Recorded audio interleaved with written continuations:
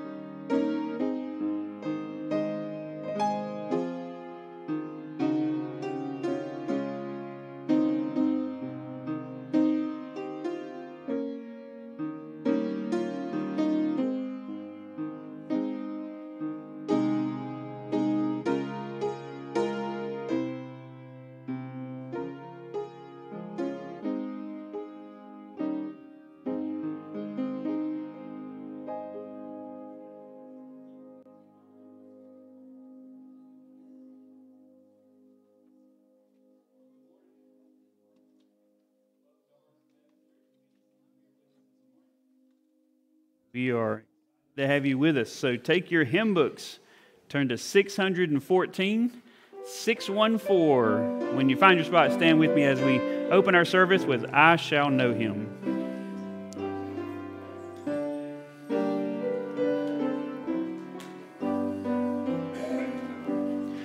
When my life work is ended and I cross the swelling tide, when the bright and glorious morning I shall see, I shall know my Redeemer when I reach the other side, and His sin will be the first to welcome me.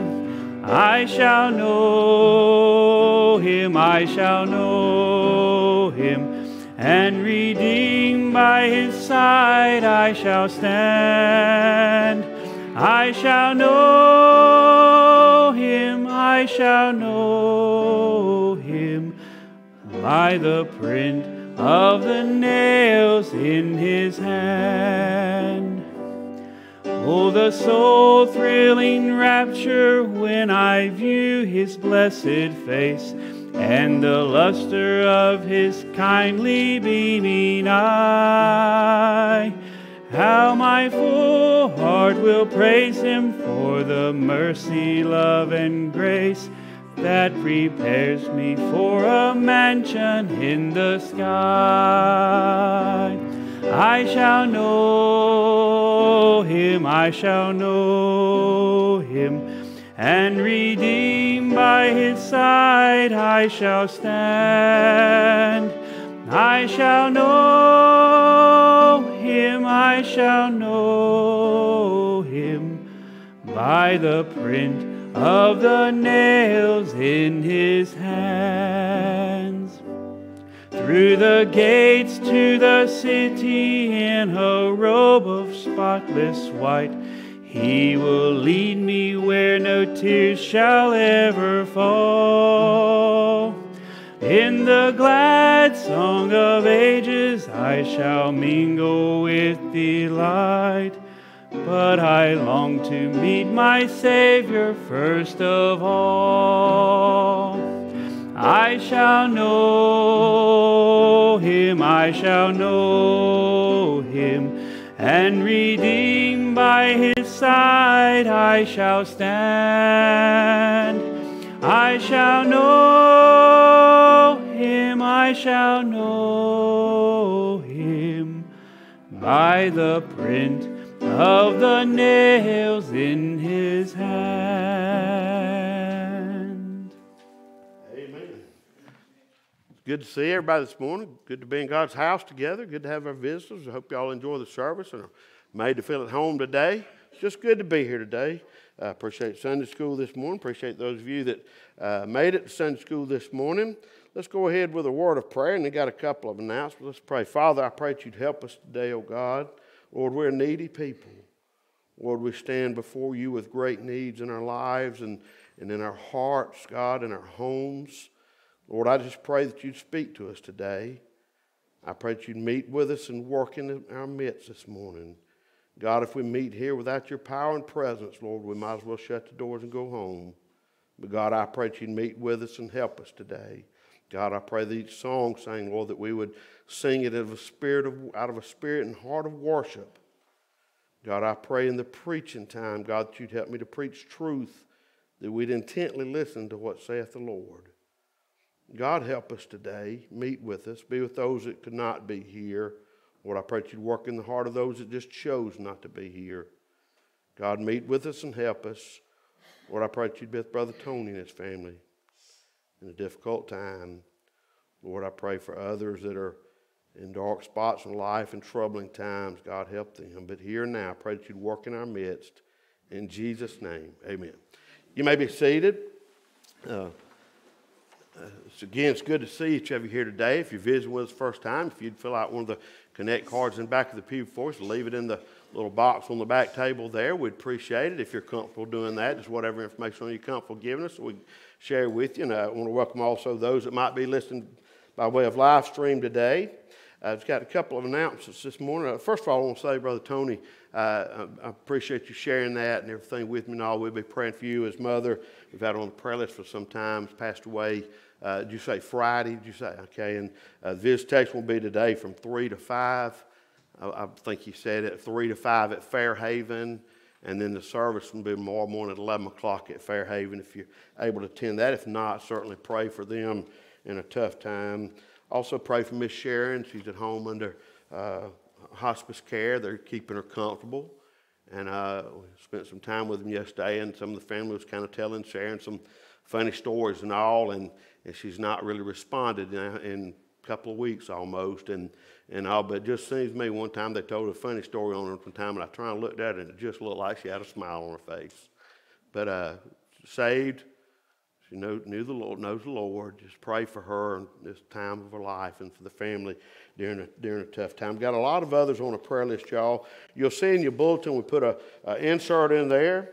I know being a church and all that, we can't go tell you who to vote for and all. However, those on the other side will have those candidates in and advertise those individual candidates and all that. We can show you who stands for wickedness and who does not.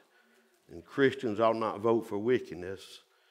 I don't say how a Christian could vote for wickedness, but we have a clear choice this time. And here's a little bit of information of some of the issues and more the moral issues that they stand for or stand against. So please vote on the 8th. Vote your convictions. Vote scripturally. Vote biblically. And but anyhow, I want to mention that. As far as announcements, I do want to mention that this is Fifth Sunday, so tonight service will be different. Now, I don't ever plan to come to church not getting up here talking about something for a few minutes, but so we'll have a little short. I'll give you a little short charge from the Word of God for just a minute, and then we'll have a mostly song service tonight, and maybe a couple extra specials and everything. I just turn that over to Brother Bryant. They run that like he'd like to. Except if we can sing a third verse in some of those songs, brother. If it's good and God could use it, man, why say 2 verses? Did you get that? Yeah. Now, if it's dead and all that, just cut it off at 1. Cut off at 1. No, but I enjoy good singing. Hey, singing's biblical. It's scriptural. And if we sing right, we're singing to worship the Lord. Amen. But anyway, I'm looking forward to tonight. Tuesday morning, ladies' Bible study here at church at 10:30. You do not have to be a member of the church for that, but you do have to be a lady. And so that's 10:30 Tuesday mornings. Then I want to mention, let me back up and mention Sunday school. That's part of our service. If you're a member, you're expected. You ought to be here. And please be here. You're missing a blessing. You're missing part of the family, being part of the family activity. So please be here if you would, and if you could, and visitors, we'd sure love for y'all to see y'all next Sunday morning at 10 o'clock here at Sunday school. I do want to mention of course, Wednesday night, the bus runs in the neighborhood. Tell children about that. Invite children.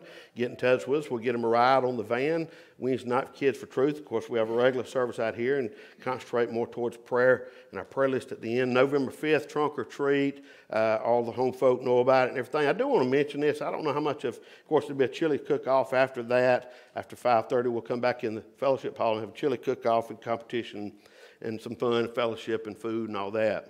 But I do want to mention this is not a Halloween festival. It's not a Halloween carnival. It hasn't got anything to do with Halloween. Halloween's tomorrow. I know the roots of it, the pagan activity and all that, and I understand that. Little children that grow up in the world we live in don't know that. They don't understand that. They may show up with their costumes and witches and ghouls and goblins and goblins and all that stuff. Or NASCAR drivers or policemen or whatever they might wear, and that's fine. But we're not, our decorations on our cars and the things we do shouldn't be towards things of Halloween. They will not be towards the things of Halloween. Let me clear that up. Turn them into opportunities to witness and share the gospel. And keep that in mind that there's not a Halloween carnival or about that. It's more of a fall festival. But call it trunk or treat. Get the children in, give some candy, give them the gospel, invite them to church. And love them, just show them some good Christian love, and of course a good time of fellowship for all of us. If you hadn't chosen your games or decided what you can do, please make sure to do so this week and be prepared well before Saturday and have an idea of what we're going to be doing so we'd come across professional, like we know what we're doing and care. November 6th, December, daylight saving times next week. Fall backwards, okay? So set those clocks, and I can't never figure out if you'll be late or early, and hope I don't ever find out. But I know there's always a crowd that gets here an hour early or gets an hour late because they forgot. Deck the halls, November 20th. We'll talk more about that in time coming up. Y'all be praying for these, praying for the Ray family, praying for Miss Sharon and all the others. And that's all as far as announcements and all this morning. Brother Bryant, come lead us in a couple of good songs, brother. I had to think about what you meant by the third verse. I was yeah. like, what is he? And we sing the third verse on a lot this Sunday. But on Fifth Sunday, we usually sing the first and last verse of the song you'd pick, unless you prefer different verses or whatnot. So that's what it meant. So, Yeah, well, I mean, a number three. So somebody not the third please verse, tonight pick the third verse. Yeah. Just picking. Take your hymn books, turn to 278. 278 at Calvary. Sing out with me on the first. Years I spent in vanity and pride, caring not my Lord was crucified, knowing not it was for me he died on Calvary. Mercy there was great and grace was free, pardon there was multiplied to me. There my burdened soul found liberty at Calvary. By God's word at last my sin I'd learn. Then I trembled at the law I'd spurn, till my guilty soul imploring turned to Calvary. Mercy there was great and grace was free, pardon there was multiplied to me. There my burdened soul found liberty at Calvary. So when choosing these songs, sometimes I choose less verses than what the whole song has. Some are not as familiar to us, but this song, it seemed like the message of each verse is kind of hard to skip any verses. So you got stuff on your mind. You got stuff on your heart, I understand. But just for a few moments, meaning until about 12:15, put those things aside. Amen. And let's, as you sing these words, try to think about it. I have to remind myself to smile sometimes because I'm in front of you guys, but I'm also trying to think, like last song, I missed a word, threw you off. So I'm concentrating on things like that. But think about these words as you're singing them as a point of worship. Amen. At Calvary, the things that Jesus did for us at Calvary. These are not inspired. This is not Holy Spirit breathed. The Word of God is. But boy, these have some great principles and truths that we can sing and worship. So think about these words as we get into the third verse and then the fourth, and just be thankful for what He did for us at Calvary. Now I've given to Jesus everything. Now I gladly own Him as my King. Now my raptured soul can only sing of Calvary. Mercy there was great and grace was free, pardon there was multiplied to me. There my burdened soul found liberty at Calvary. Oh, the love that drew salvation's plan. Oh, the grace that brought it down to man. Oh, the mighty gulf that God did spend at Calvary. Mercy there was great and grace was free, pardon there was multiplied to me. There my burdened soul found liberty at Calvary. Amen. Amen. And then the last song for our congregational singing this morning, 392. 392, when you find your spot, stand with me if you can as we sing Rock of Ages.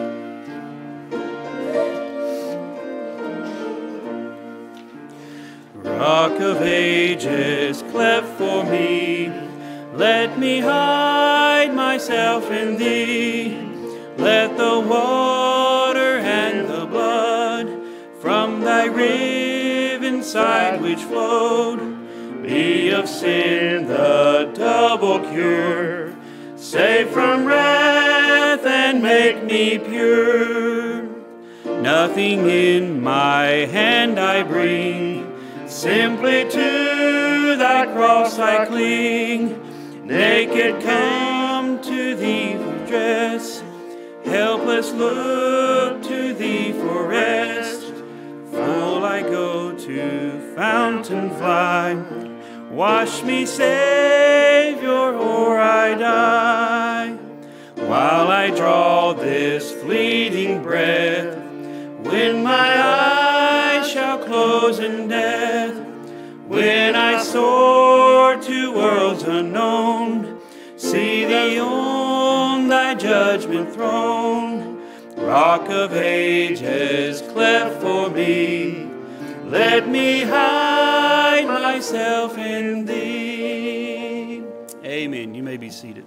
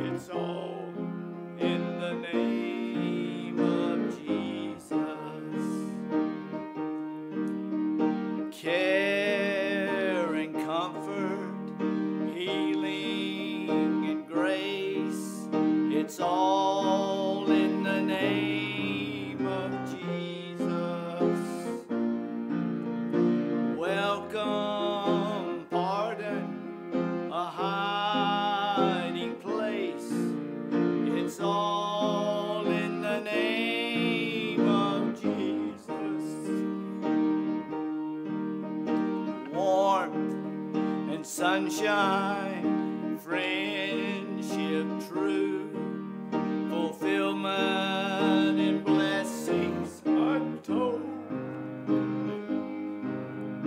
Hope for tomorrow and help for today. It's all in the name of Jesus. It's all in the name of Jesus. I just want to.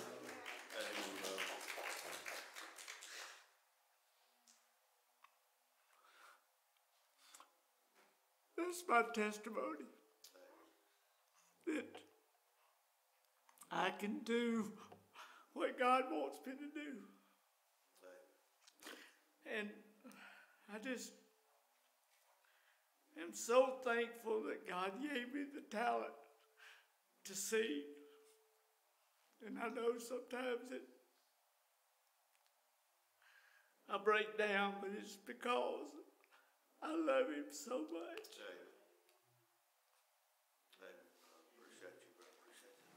Amen. Thank you, Brother Charles. Thank you. All right, children, y'all are dismissed at this time.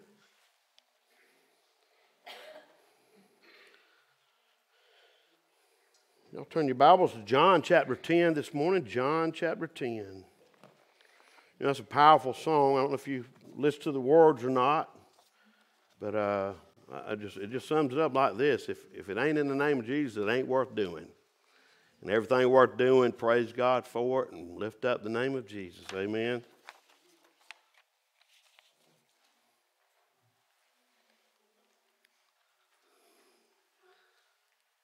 I'm going to get me a tie like that next week. That's sharp, ain't it? I like that. John chapter 10.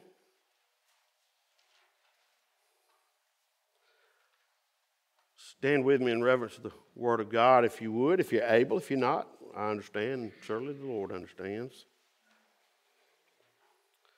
I'm going to read a little more than I usually do sometimes. I'll only read one verse and sit down and read the remainder, but I want to read it all. Not the whole chapter, but a few verses.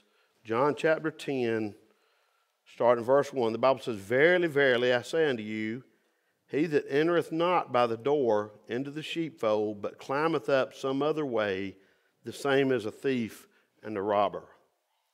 But he that entereth in by the door is the shepherd of the sheep. To him the porter openeth, and the sheep hear his voice, and he calleth his own sheep by name, and leadeth them not out. And when he putteth forth his own sheep, he goeth before them, and the sheep follow him, for they know his voice. And a stranger will they not follow, but will flee from him, for they know not the voice of the strangers. This parable spake Jesus unto them, but they understood not what things they were which he spake unto them. Then Jesus said unto them, Verily, verily, I say unto you, I am the door of the sheep. All that ever came before me are thieves and robbers, but the sheep did not hear them. I am the door. By me, if any man enter in, he shall be saved, and shall go in and out and find pasture. Let me read verse 9 again. I am the door. By me, if any man shall enter in, I put a shall in, it's not there, but anyway, he shall be saved and shall go in and out and find pasture. The thief cometh not but for to steal and to kill and to destroy. I am come that they might have life, and that they might have it more abundantly. I am the good shepherd. In verse 9 it says, I am the door. In verse 11 it says, I am the good shepherd. The good shepherd giveth his life for the sheep. But he that is an hireling and not the shepherd, whose own the sheep are not, seeth the wolf coming, and leaveth the sheep, and fleeth, and the wolf catcheth them, and scattereth the sheep. The hireling fleeth, because he is an hireling, and careth not for the sheep. I am the good shepherd, and I know my sheep, and am known of mine. As the Father knoweth me, even so know I the Father, and I lay down my life for the sheep. And other sheep I have which are not of this fold, them I must bring, and they shall hear my voice, and there shall be one fold and one shepherd. Verse 17, Therefore doth my Father love me, because I lay down my life, and I might take it again. Well, power of the resurrection, amen. Verse 18, No man taketh it from me, but I lay it down of myself. I have power to lay it down, and I have power to take it up again. This commandment have I received of my Father. Look at verse 10. The Bible says, The thief cometh not, but for to steal, and to kill, and to destroy. Notice it says, I am. Make no mistake, that's the same I am that told Moses, said, the I am sent you. He says, I am come that they might have life, and that they might have it more abundantly.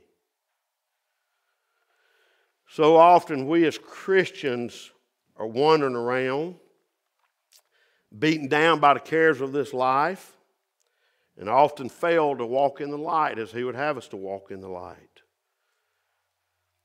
And then there's people that are good people by man's standards who don't know Jesus, and they're continually searching for answers, for peace, and for life. Either case, it's kind of like kind of like a good hot fudge brownie without the ice cream. It's just not complete without that ice cream. I want to preach this morning a few minutes, and I beg your attention, please, not because of me or anything of me, but because of the Word of God and truth. But I want to preach on abundant life this morning. Let's pray. Father, I love you, Lord. God, we thank you for loving us first. God, I thank you for your goodness. Lord, mercy, peace, grace, all that you give us. Lord, I thank you for the truths of this passage. Lord, you lay down your life for us. Lord, you speak to us and allow it where we can hear you. God, help us this morning. Help me to preach truth. Lord, I know there's some here this morning, that a lot of us probably, that are not walking as close as we ought with you. God, I pray that you'd work in your heart, in our hearts through this message. Lord, we'd be drawn closer to you. Lord, there might even be someone here today that's never trusted you as Savior. Lord, somebody that's lost. God, I pray that you'd work in their heart. Lord, that the day might be their day of salvation, that they turn to you. God, help me to preach truth. Again, I pray, Lord, you'd work in our midst. In Jesus' name, amen. You may be seated. I want to go back and read verse 10 again. There's so much I'd like to say about the passage, and I will several verses. We'll kind of look at them in a little bit more depth. I will say about verse 16, though. I'm not preaching from verse 16. We'll mention it and pass it through it in a minute, but it says that other sheep. I know there's religious groups that claim that that other sheep is theirs, and God revealed some truth to them 150 years ago, and they're a special little coddle group and all that, and that's a lie from the pit of hell. Don't buy that, but I'll give you some reference on that other sheep in Isaiah 49 verse 6 and Isaiah 56 verse 8. If you would write those down, Isaiah 49 verse 6 and Isaiah 56 verse 8 will tell you if you don't already know, but it's talking about Gentile. He came into his own received him not. And as the Jews rejected Christ when he came, there's a time that at this point, they blinded their eyes, and they're blind to this day. Does not mean they cannot get saved. Just means in their dead Judaism of religion, they missed their Messiah when he came. He came to his own, they received him not. And they're blinded nationally for a season. He's not done with them. We've not replaced them. Replacement theology is so badly mistaken. We have not replaced Israel. We are the church. Israel is Israel. This is the day of grace that God is working in the local church and in the church through the body of Christ, through mostly of Gentile origins, I guess we could say, that other fold, that other sheep that he has. And God will one day deal nationally with Israel when he comes back.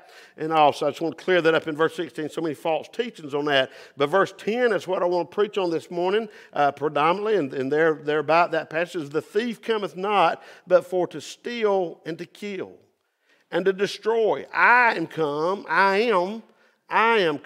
that they might have life, and they might have it more abundantly.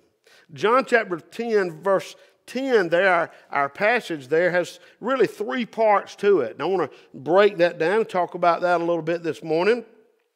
The beginning of it starts off, it says, the thief cometh not, but for to steal and to kill and to destroy. Remember, this passage is a parable. It was given a parable of sheep and a shepherd, and the principles there.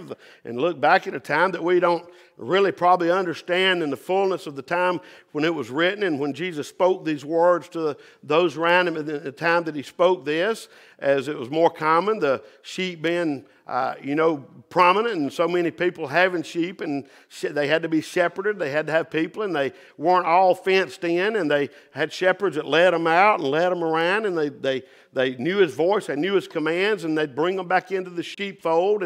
But there was always false shepherds. There was people that came in, their intention, and there was wolves that came about that would steal the sheep, that would damage the sheep, would kill the sheep. So it's kind of hard maybe for us to understand this in the principle on that side of it, because we're not used to sheep farming here. Now, boy, if we had a sheep farming here today, they'd probably get it as far as the physical side of this pretty well. But on the spiritual side, we ought to all get it, hadn't we? But anyway, number one says, part A of this is, the thief cometh not, but for to steal and to kill and to destroy. Thieves and robbers, verse 1. Let's look at verse 1. It says, Verily, verily, I say unto you, he that entereth not by the door of the sheepfold, but climbeth up some other way, the same as a thief and a robber. Look at verse 8. All that ever came before me are thieves and robbers, but the sheep did not hear them. And then look at verse 10. Again, it said, the thief cometh not, but for to steal and to kill. So we got thieves and robbers. Who are thieves and robbers? Well, I'd say they're Satan's workers. There's workers of iniquity. They're false shepherds, Satan's workers. There's false prophets, false teachers. And in its context, I think it's more the point there, the context there to the crowd delivered. Now, we can take it and apply it different in different scenarios in our life and those around us now. But teachers of I want to be careful I use the word, but teachers of religion that are hoarding religion over their head and carrying on. Promoters of work salvation. And it said in the parable, it's just that. They come in and they trick the sheep. I guess if we had to name a name here that is talking about of the thieves and robbers, it'd be the scribes and the Pharisees.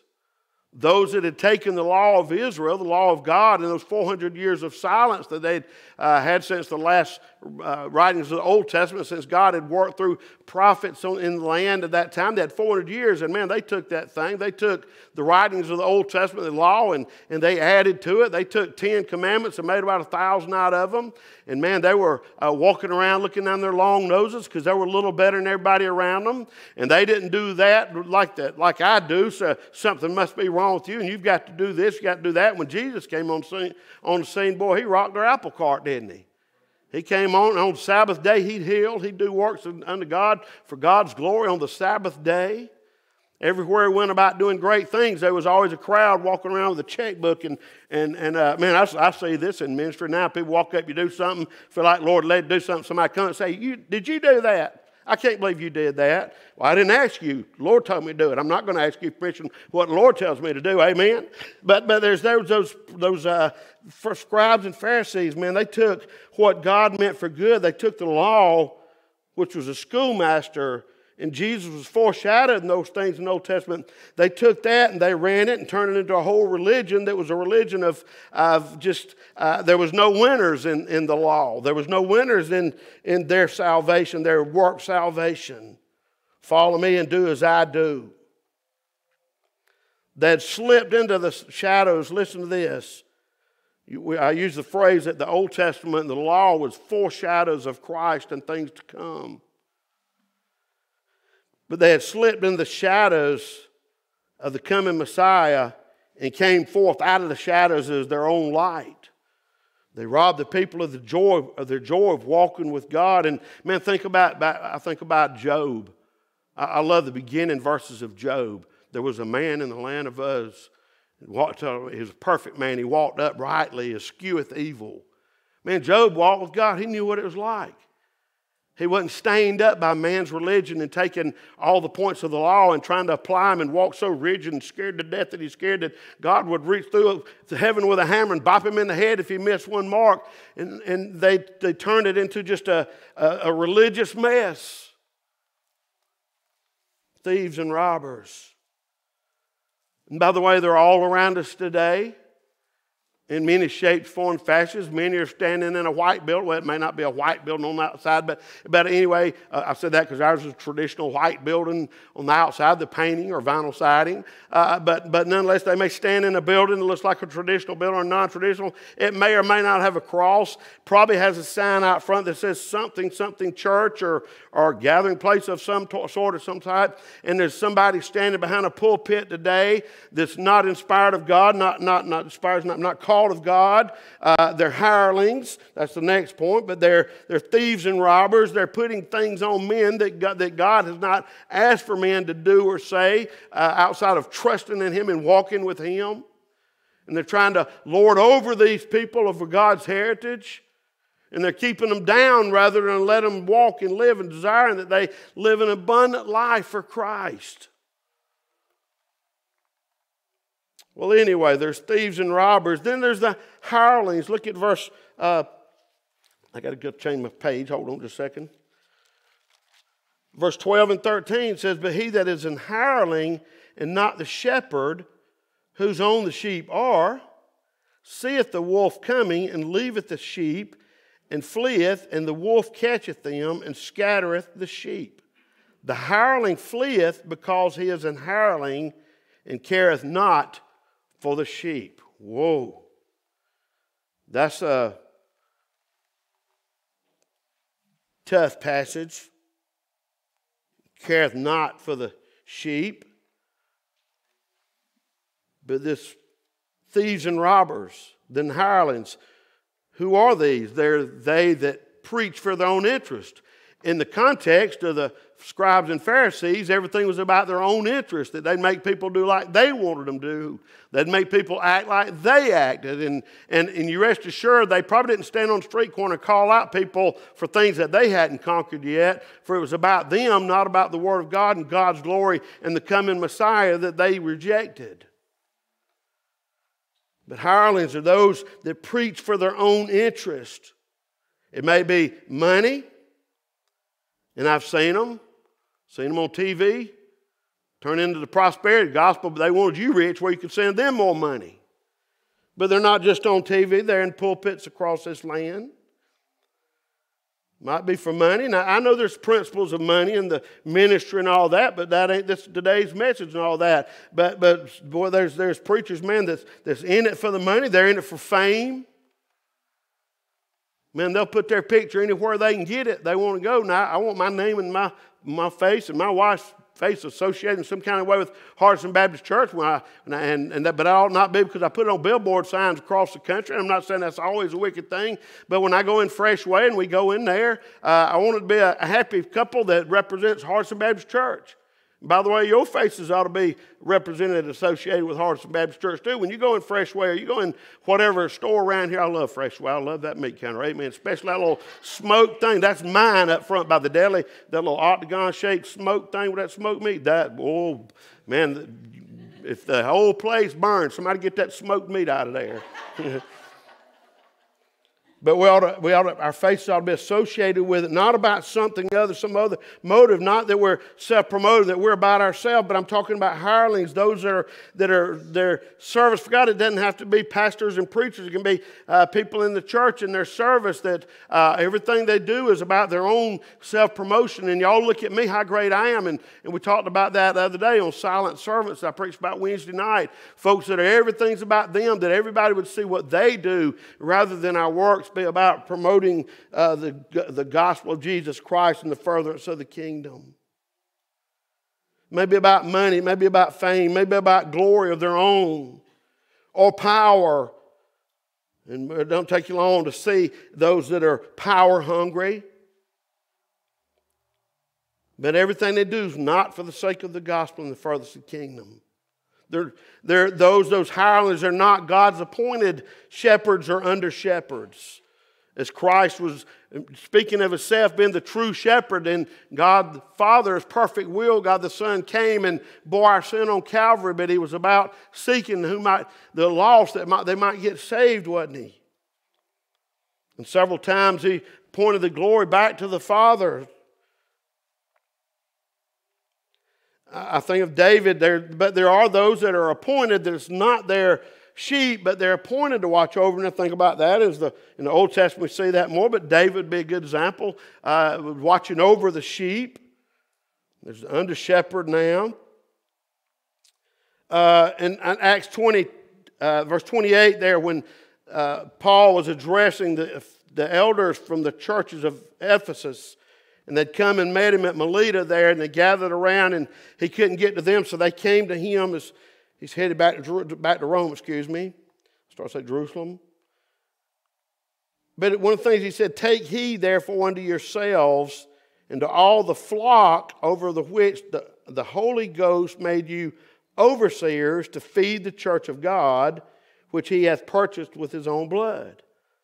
So we know from that passage that there are the shepherds that are not hirelings, but they're the God-called shepherds, as they were at that time in the law. And under the law, God had the judges, the kings, even though they didn't all follow after God, and the prophets and all. It wasn't there. Israel wasn't theirs, but they were in their charge by God. But they have charge and responsibility of the sheepfold. But then there's back to the thought of the hirelings, that those that are in it for their own interest, and the time and the context, those scribes and Pharisees, it was all about self, and that others see them and know them, see what they do. But those hirelings in the pulpits today, a lot of them are career day preachers. I remember career days at school. Y'all remember that? They'd have maybe a fire truck, and some little children would go around, gather around the firemen and learn the great things they do, rescuing people and all. And probably a lot of little children saw that, and they went up that day, and maybe even Christian children, Lord, impressed that all your life I'm going to use you, and one day you're going to be a fireman. You're going to serve God by helping people. Might be someone went by a police booth and they saw they help people and they protect people. They chose that day and different booths and all. I remember different companies would represent themselves. We'd go and talk to them about a career in their field and all. And unfortunately, those that say, well, you know what, for a career, I think one day, I think I'm going to get into ministry. You know, there's an old joke about preaching 3 times a week for whatever amount of money or whatever. I'm going to tell you what, I do this part for free. It's that other part, and phone calls and visits and those hard times and putting out those fires is those things you pay me for. But you don't pay me, you take care of my needs according to the will of God, and I'm to serve whether you do or don't. Amen? But the career day preachers, they won't last long. They'll blow out. Those that ask to preach, I've had preachers, used to be a fellow, he's gone now. He used to would call me time to time, and I'm not going to try to imitate his voice because somebody might pick up on who I'm talking about, but he'd say, hey, I'm going to be in town for a little period of time, and I just want to know if I can come by and be a help to your people there. I'm going to be in town. And let me know. He might call me 6 months out, and then a few weeks in, going to make an appointment to come preach. I'm sorry, but I don't work that way. If the Lord nudged me to use you, I'll use you, brother, but you're not inviting your way into my pulpit. I'm sorry. If you want a paycheck, why don't you just say, give me $100, I'll give you $100. But don't use my paycheck for a source of a pulpit. Source of a paycheck. Oh, y'all getting quiet. They ask to preach. They advertise their ministries. Ultimately, though, when the hireling, and I was speaking more in the light of evangelists that may not have a full schedule, trying to fill that schedule and things like that, and all, but I realize now. Let me clear this up. I don't have a problem with a missionary that's got a meeting at Mikado on July the 2nd a.m. service and said, brother, I'm going to be in the way. Can I come present my ministry to you people that evening because he's going to be here? That's different. I'm not talking about that. I'm just talking about those that perhaps God hadn't called them. They're trying to line up paychecks. Boy, I've spent a lot more time on these thieves and robbers and hirelings than I meant to.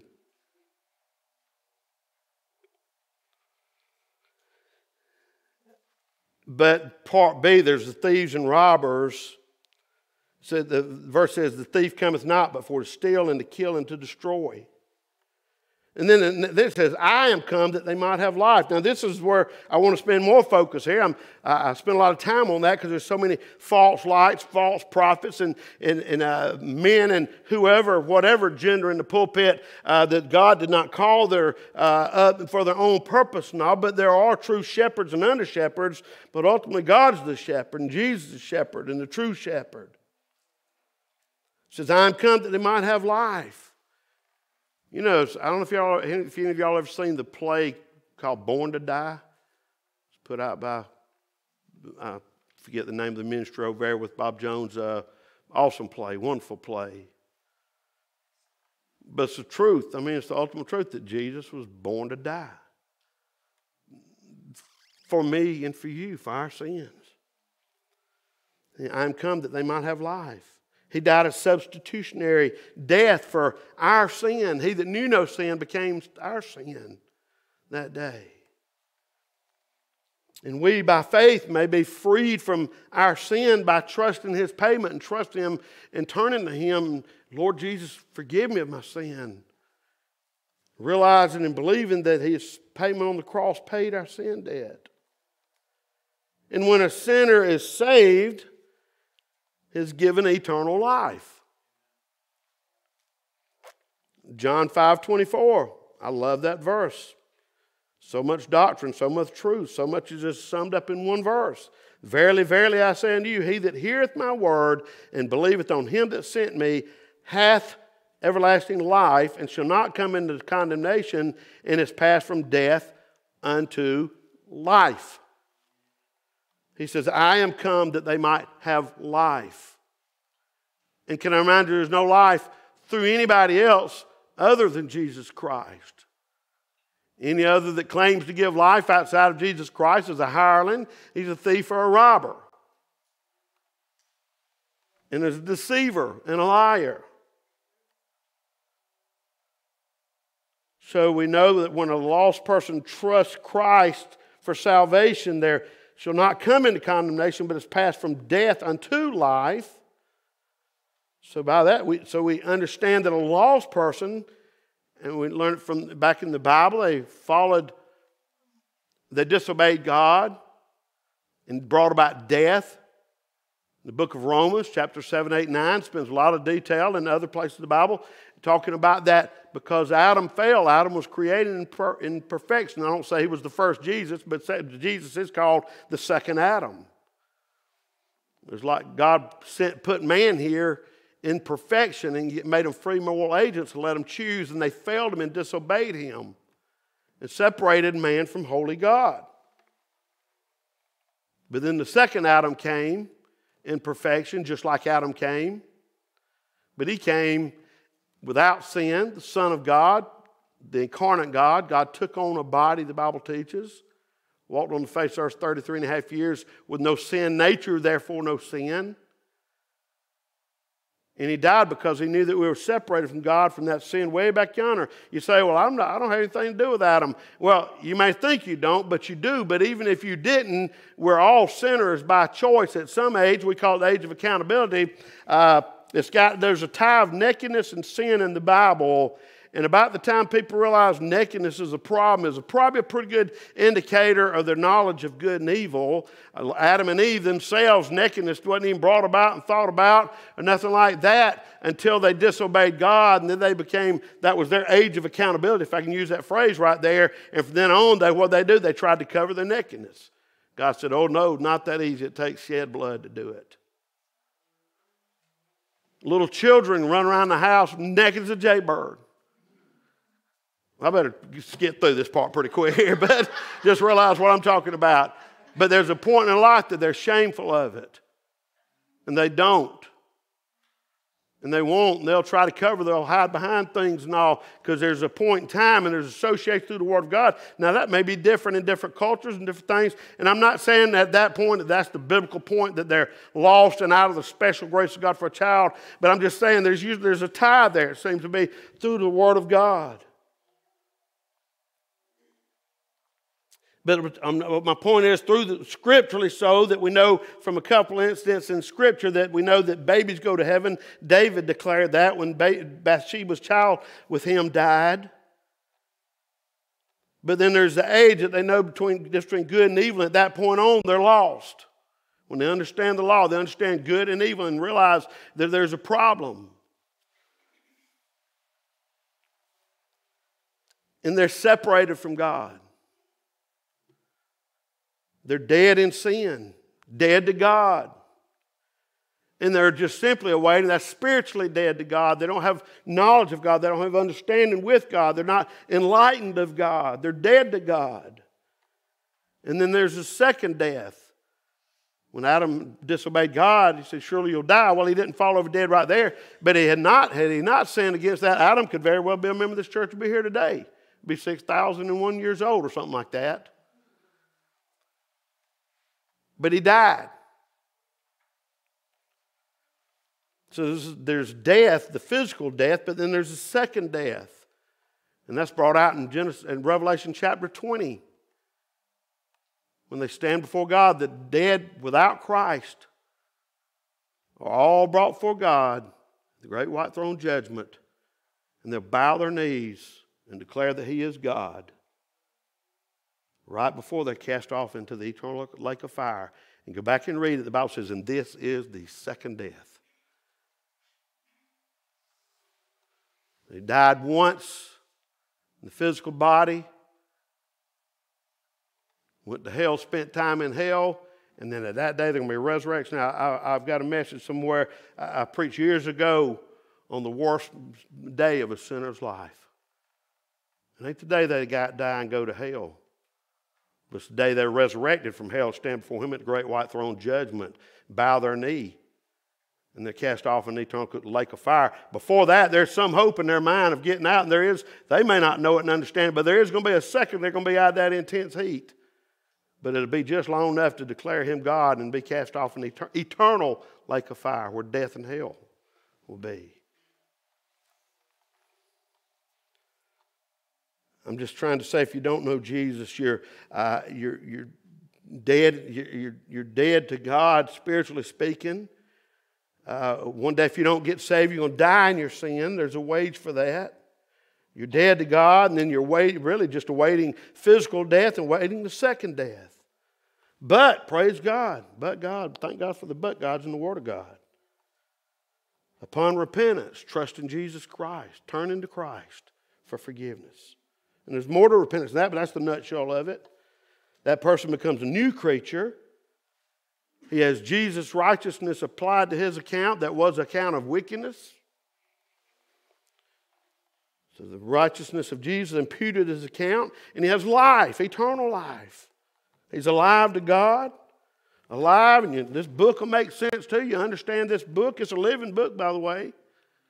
Dead don't understand this. Oh, sure, some parts are so obvious. Anybody could understand some parts, but I say that, but it tells real easy in the beginning of how the heaven and earth got here. God created it, but there's wise people go to college for years and years that declare that's not true, that somehow it come across because two bodies of something that run into each other and banged, and it all come out of that.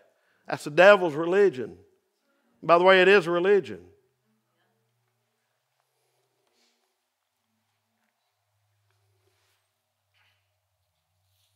But at a time the sinner trusts Christ, that I started off with, wandering around searching for peace, searching for hope, searching for life, that comes alive to them. They're alive in Christ. Romans 6, verse 22.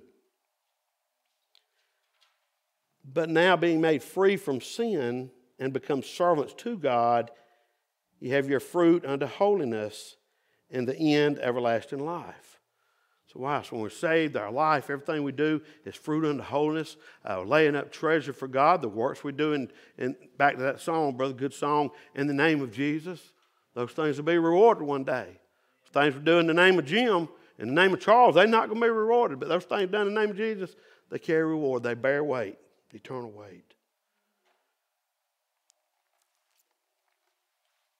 And the end of that verse says, you have your fruit unto holiness, and the end, eternal life. But then Romans 6:23 says, for the wages of sin is death, but the gift of God is eternal life through Jesus Christ our Lord. You know what? I never even got to the abundance part. But maybe that's worked out that way for a purpose. Might do that next Sunday. I don't know. Might do it Wednesday night. I don't know. I might preach a full message, then we'll sing a bunch. Man, I've stayed at church 10, 11, 12 o'clock at night around the piano singing. It'd do you so good, you'd be surprised what it'd do for you. Oh, and I mean, had to get up next morning 5, 6 o'clock and go to work.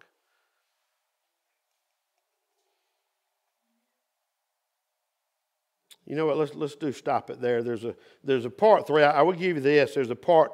The part A is the thief cometh not, but for to steal and to kill and destroy. Part B is I come that they might have life. This morning, I think the main focus needs to be on make sure that you have life, that you have eternal life.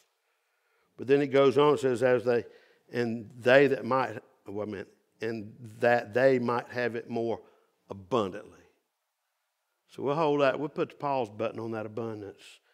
I'm more concerned with you today. Do you know Christ is your Savior? You've probably heard me quote this before. You've probably heard people long before me say this. There'll be 3 surprises when you get to heaven. Or maybe we could say it this way. If you could stare into the gates of heaven right now, you'd be surprised 3 ways. You'd be surprised at who's there that you thought wouldn't be there. You'd be surprised at who ain't there that you thought would be there, and that's what scares me. And as much as I believe in a no-so salvation, that I know I'm born again, I know what Christ did for me, and he said that when I trust in him and believe on him, believe for forgiveness of sin, that he's done that, and these things are written, you may know that you have eternal life. As much as I believe in a no-so salvation, I still believe when we really see him, when we see his face, face to face with the creator of the universe, I believe we're going to be surprised ourselves too. Do you know Christ is your Savior? The part that scares me is those you thought be there that ain't there. Church membership don't cut it. Any office position, whether it be toilet paper changer or pastor or song leader or Sunday school teacher, deacon, whatever, that's not an entrance way to heaven.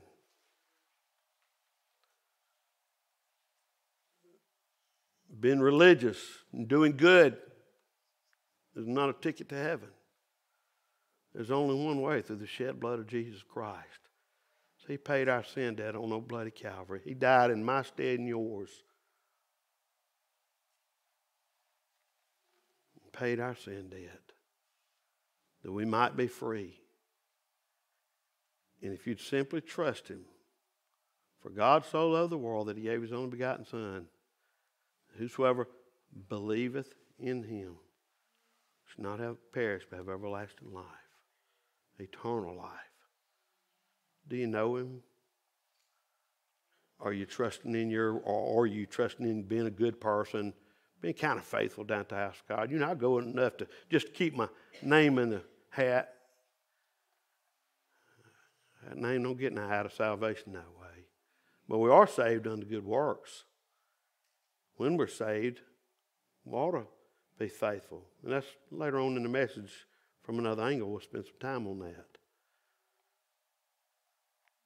And if we're saved folks, we ought to be affiliated with and faithful to a local church. That's how God designed the furtherance of the ministry and gospel. Through the local church. It's his hands and feet. And I know collectively make up the whole body of Christ. I know collectively do his work. But God works through the local church. Folks say, yeah, I'm saved. I just don't believe in congregating. I don't believe going down there with them hypocrites and all that. What you probably don't believe is Jesus Christ for eternal life. Now I know, I'm not saying if somebody's not faithful in church every week, they're lost. I didn't say that.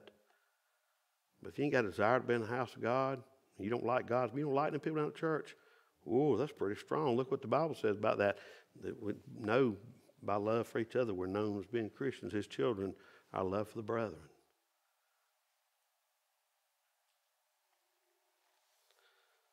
Do you know him today as your Savior? If you were to die right now, can you give me a Bible reason why you'd go to heaven? A Bible reason. Is there evidence in your life that you're a Christian? What do you need to do this morning, this time of invitation? Don't leave here lost. Christians, won't you repent of that haphazard life of Christ and get in this altar and get right with God? What do you need to do today? How about if you just come play a song this morning, sister? I'm sorry. If you'd come up, just play a song. We're not going to sing this morning. What do you need to do? The thief cometh not, but for to steal and to kill and to destroy. I am come that they might have life, and they might have it more abundantly. We ain't even got to the abundant part. We'll get there. Do you have life? Christian, is that life a life that reflects the glory of Jesus Christ? What do you need to do? Father, I pray that you'd have your way in this time of invitation. Work in hearts this morning. God, we love you. Lord, we need you. In Jesus' name, amen.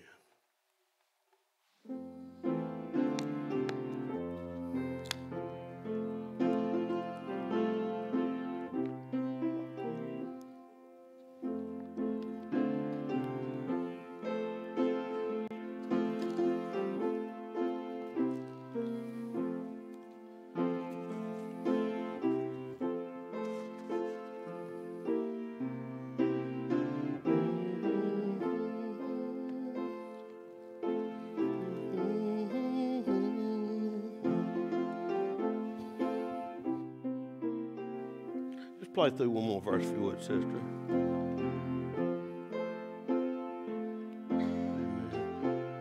Do you know that you know that you know? I'm not going to, but if I was to point at you and say, tell me about when you got saved. Tell me about it. Tell me, give me your salvation testimony.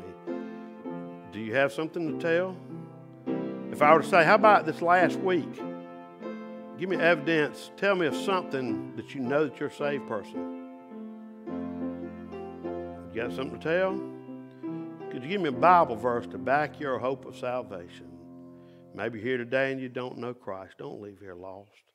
And then maybe you're here today and know Jesus, sure of it, but struggling. Do business with the Lord. Just turn to Him. Draw nigh unto Him. He'll draw nigh to you. Thank you for your attention this morning. Appreciate our visitors. Appreciate y'all being here today. Hope you'll return again. It's just good to be in God's house. Appreciate our home folk. See you tonight. 6 o'clock. A little bit different service tonight. I'll preach just a few minutes, and y'all saying, yeah, right. Preach a few minutes, have some song, maybe a few testimonies and all. Just a little bit different service on 5th Sunday nights and all. And I appreciate that. I love that. There's a lot in the Bible about music and about singing and worshiping and song. But let's be dismissed in a word of prayer. Brother Wayne, how about if you would dismiss us in a word of prayer, please, brother? Dear Lord, we thank you for being able to have the freedom to come to church and hear the word preached. Dear Lord, we praise you. Thank you for your love for us. We thank you that you sent your precious Son Jesus to die for us on the cross. We pray, dear Lord, and take the scales from our eyes for those that are not saved, because we can't see spiritual things through human eyes, but when the Holy Spirit touches our heart, we pray that the Holy Spirit would touch our hearts and open our eyes, that we can see that we are sinners, more so than an intellectual knowledge, but a spiritual knowledge that we have need of salvation through Jesus. That Jesus is the only way of salvation. We praise and love you for all of our blessings. We just thank you so much, and just ask you to do what's during the coming day, and just can't thank you enough for your blessing. In Jesus' name we pray, amen. All God's children